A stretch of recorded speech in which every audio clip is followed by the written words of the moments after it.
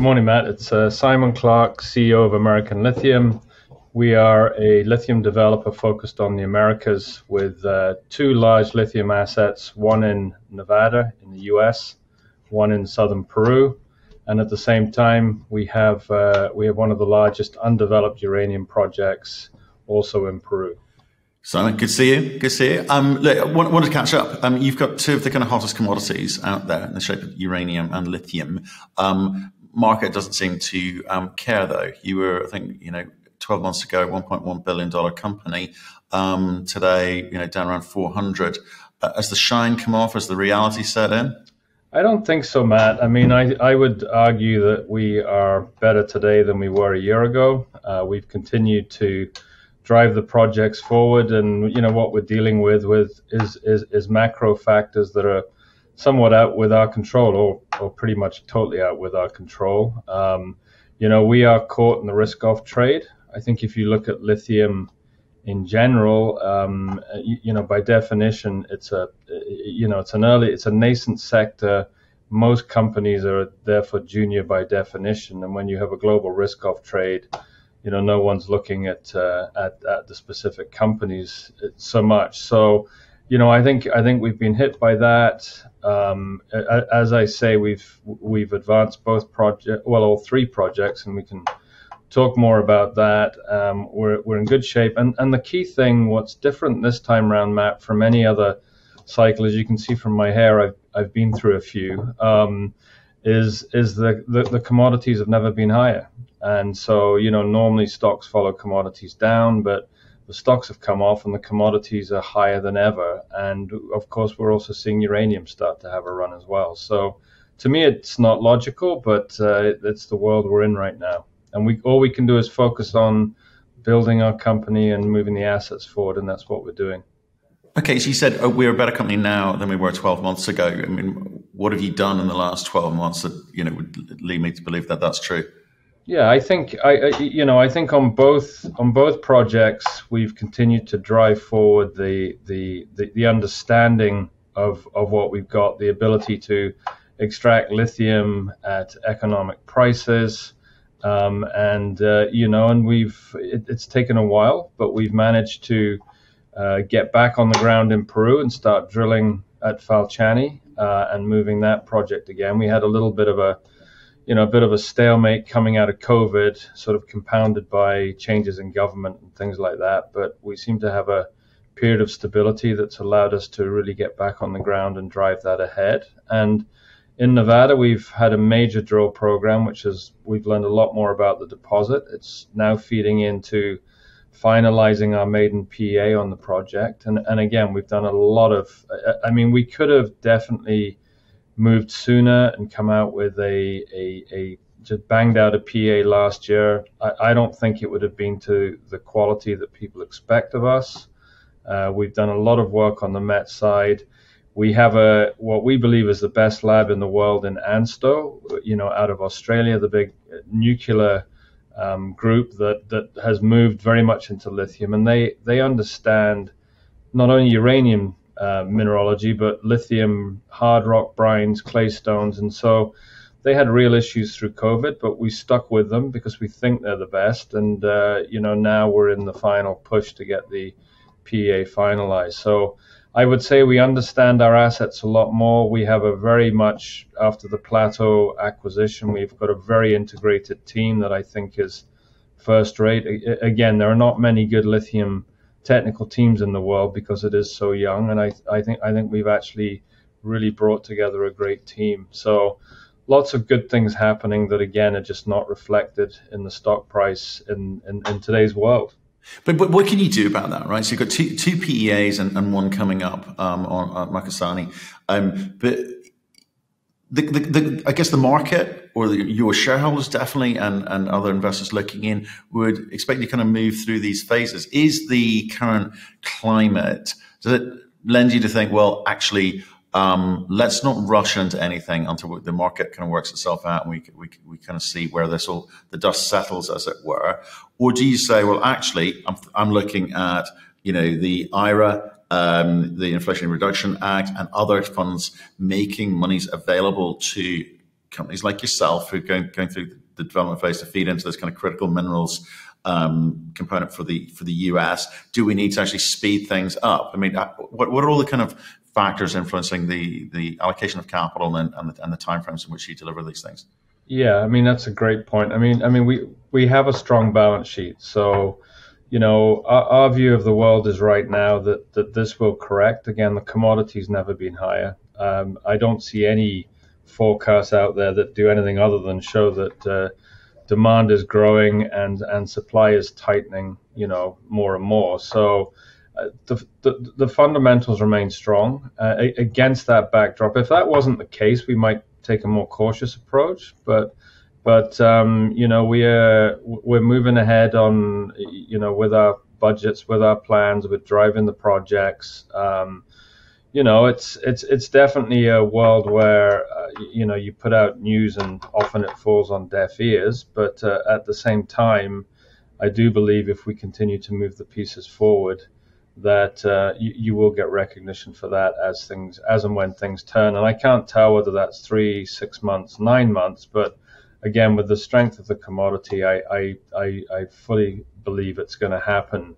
And personally, I think it's going to happen sooner rather than later. So, and as I say, Matt, we have had some delays. We are in a post-COVID world. I think you can look at the sector and say everyone's off. I think you'd probably look at our stock and say, out of them, we're probably off more than most, which I think makes us a better buying opportunity. But some of that reflects, that we have taken longer to get the PEA done on TLC, and again, there's good reasons for that. But I think that is a real catalyst that can help us get a re-rating as we bring it out. And I think the fact now that we are starting to show that we're drilling in Peru, where we're bringing in the byproducts at Falchani. We've moved that project into feasibility on the environmental side. So we're making some really strong steps. And again, I think at some point people are going to recognize we are probably the most undervalued of the peer group. You certainly look at where claystones and hard rock assets trade, and they're typically in the 0.5, 0.6 times NAV right now, and we would probably end up being about 0.2 times. So, again, there's lies and statistics or whatever, but I think the reality is we have large scale assets that, we're proving you can extract lithium from very economically. Right. It's interesting. We've got LME week on here in London. I was at a dinner last night talking to bankers and some industry players, battery manufacturers. They feel that they kind of want some level of certainty from government as to what's going to go on economically. What are the measures that are going to be put in place? We're seeing, I think the Canadians, they went for 1.5 interest rate. I think 0.5, yeah. We've gone for 0.75 here, waiting for the US to do their thing. That's going to give a little certainty. You kind of know where you stand, and they're looking for that. But I think the general gist is industry is moving ahead. However, financiers are waiting, I guess, to sort of see how that all plays out, and maybe the next I say 6 to 12 months might be a case of waiting to see. But after that, they expect the next 3 to 5 years to be an extremely strong bull market for metals. So hopefully they're right. But you've got to do your bit between now and then. So we talk about moving, the PEA ahead. We've already kind of got 2 other PEAs on TLC and Falchani. So how quickly do they move through the phases? Because you're going to need to prove that these things are motoring. Yeah. So, I mean, we have completed our drilling for the year at TLC. We will factor that as well into the PEA. The PEA is still slated to come out at the end of the year. If barring no more delays, we're well on.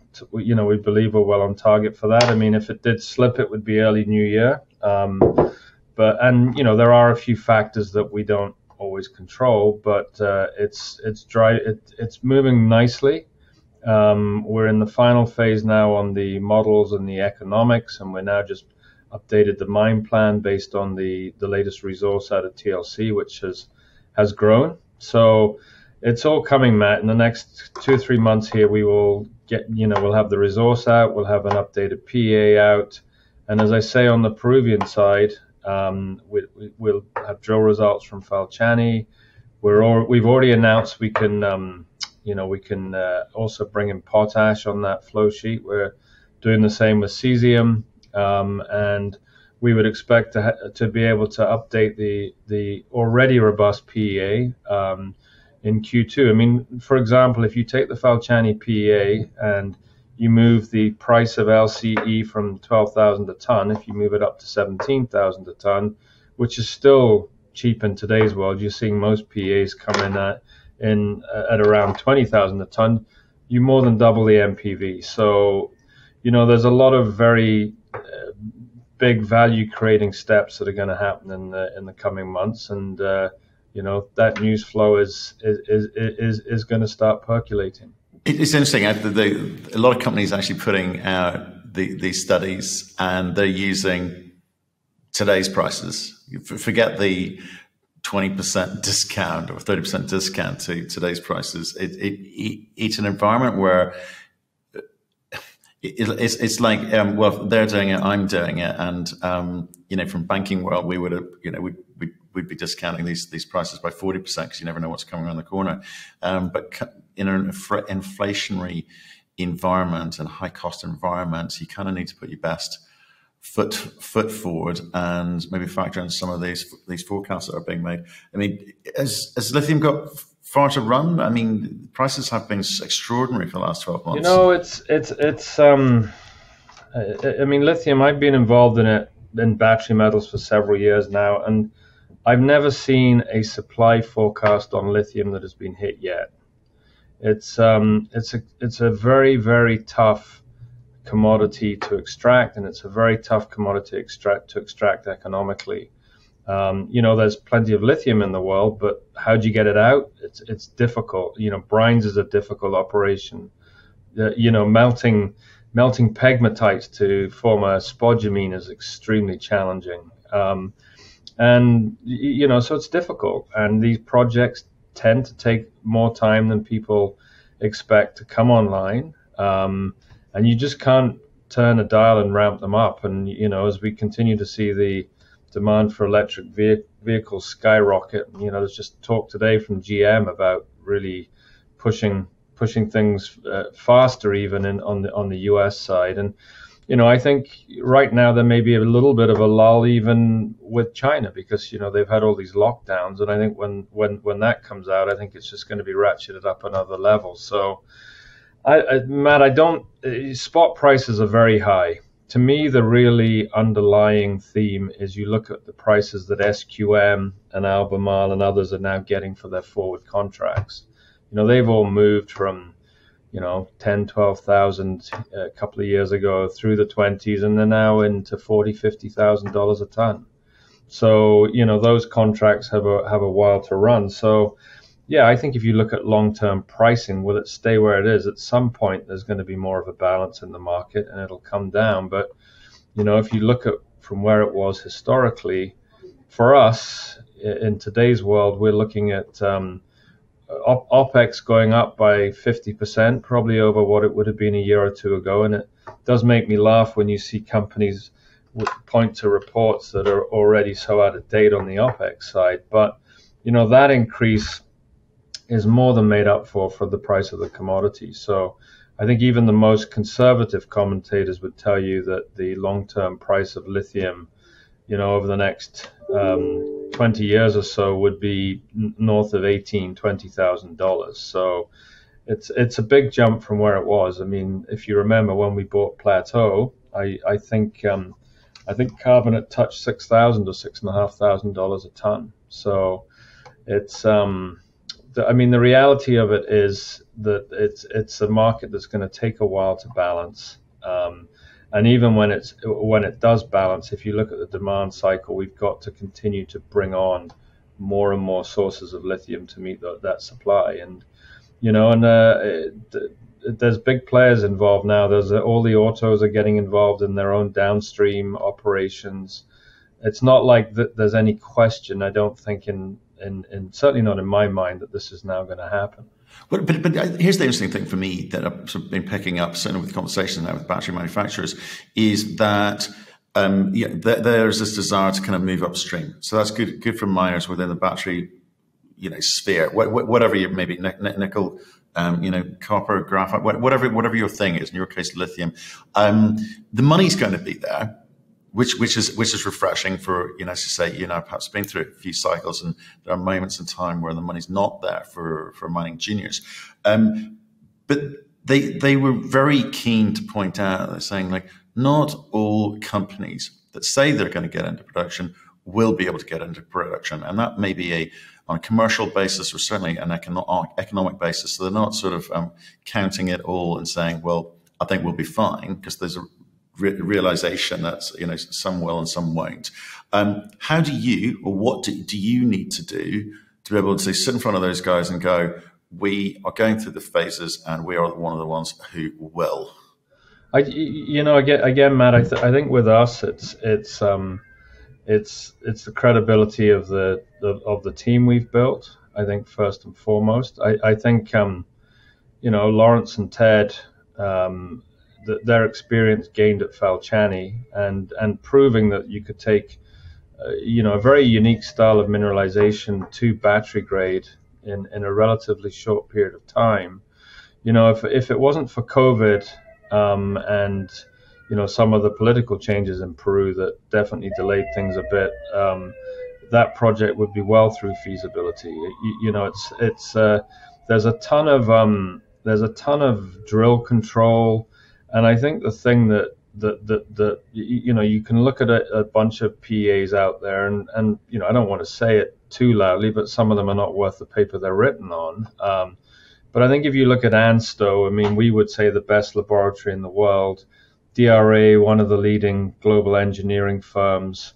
The work they do is first class, and the amount of work that we've done and continue to do on understanding the mineralogy at Falchani and now TLC, I think really gives us a lot of credibility and, belief that, we haven't just put together a report that, do we believe even with that report that we can actually economically produce lithium? Well, absolutely. I think we've proven that we can. And I think we'll continue to move along the development cycle. And, there will come a point, as you pointed out, in this industry, building these mines is complicated. It's expensive. Is it better for us to, hand on to one of the bigger players? Not hand on, obviously sell, or partner with the right players, because lithium is a complex business. I was speaking to the guys at Albemarle the other day, for example. They're at Silver Peak. They're only an hour away from where we are at Tonopah. We talk a lot, and that's an asset that I think is declining, and they'd like to build it up. But they said to us, there are no good lithium geologists in the world. Albemarle has a team of, I think, on the geology department, a team of one.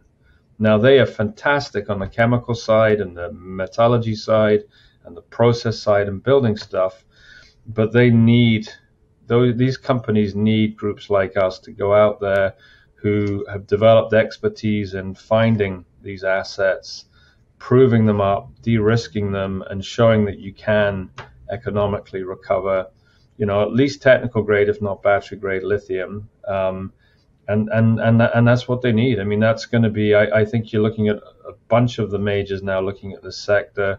Obviously, the Chinese are all over it in parts of the world where they can be. They obviously can't do anything here, or Canada or Australia. But,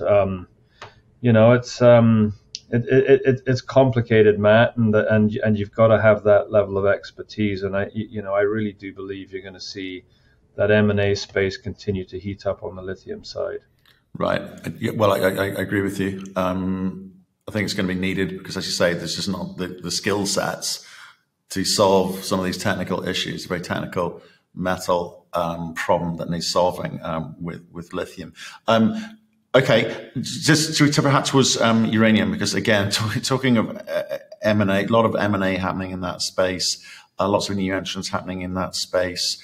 I know we talked last time in terms of your strategy for Macusani. Anything changed there, or was anything that we should be encouraged by? No, I mean, absolutely. I mean, I compare uranium to lithium, and you think of uranium, you think nuclear, you think radiation, and you think incredibly complex. But actually mining it, especially where it is at Macusani, is actually a pretty straightforward business. So it's a great asset. It's one that we think is going to continue to grow. Our goal for Macusani, as you know, is to realize some value for American Lithium, which I don't think we currently get any value probably in our stock price.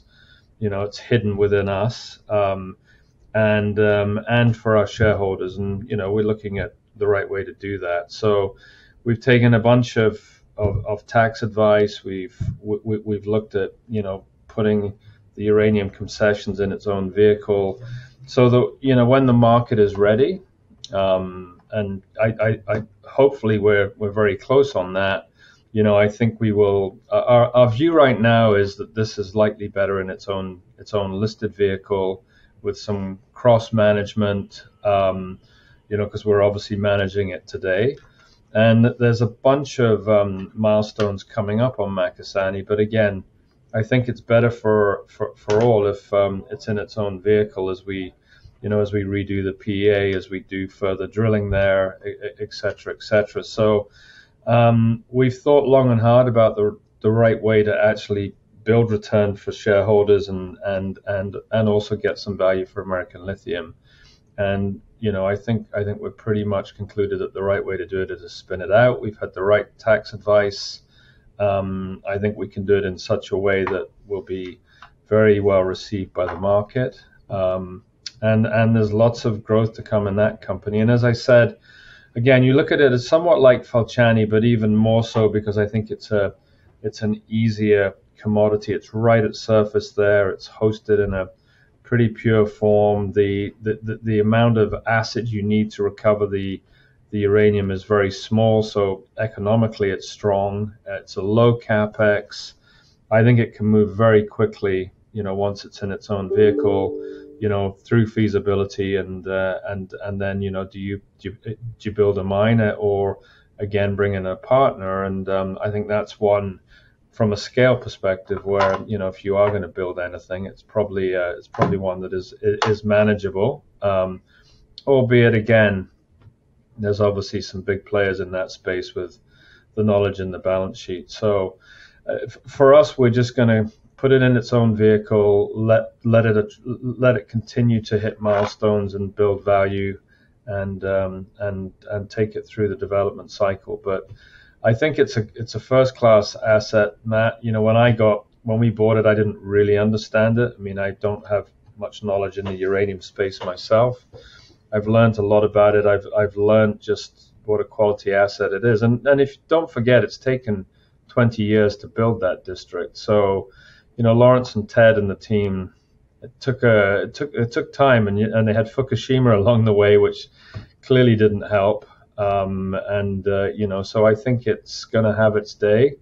For us, obviously we'll monitor the markets and figure the right time. I mean, if things remain tough in the world, then maybe we push it out to early next year. If we get it looks like that sector is starting to roll again. I mean, it had a bit of a pause over the summer, and if timing's right, then we may be able to announce something this year. The paperwork will take us a few months after that. It will be a plan of it'll be a share reorganization and a plan of arrangement that will take a few months to implement. But we'd certainly like to